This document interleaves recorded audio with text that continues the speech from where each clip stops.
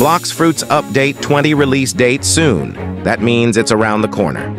Before we start, I would like to let you know that I hosted 3,000 Robux giveaway. All you have to do is make sure to like the video and watch till the end.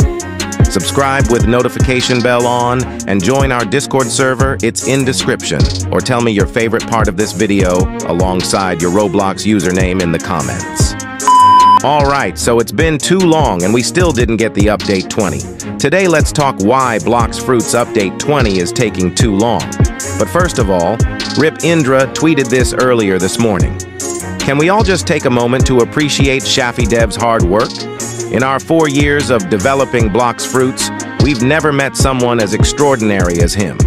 In terms of quality and work ethic, he has surpassed all expectations. His ability, positive attitude, and his exceptional talent for bringing our wildest ideas to life are unmatched.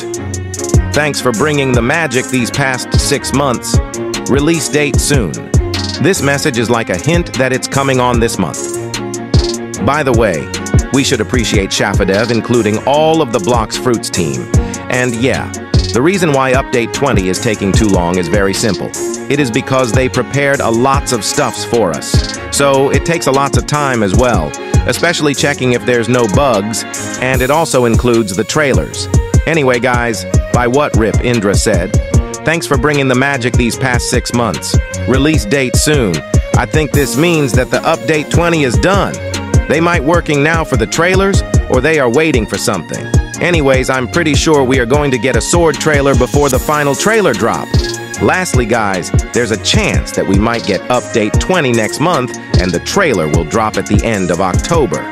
So yeah, overall, that's all. Don't forget to like and subscribe with notification bell on, and join our Discord server. It's in description, because I hosted 3,000 Robux giveaway there right now. Anyways, thank you for watching, and have a good day, everyone.